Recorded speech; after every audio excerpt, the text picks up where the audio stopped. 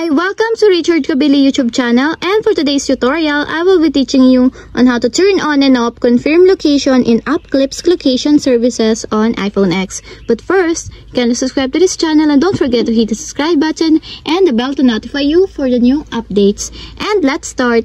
Using your iPhone X from your home screen, first go to Settings. Then in the settings, scroll down and click the Screen Time. Then in the screen time, scroll down again and click the content and privacy restrictions. Then after that, in this part, go to privacy sections, then click the location services. Then in the location services, scroll down again and click the app clips.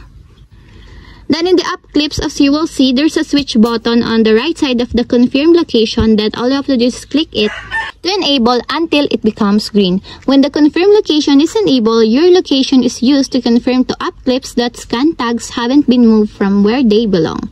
And if you want to disable, just turn again switch button to disable.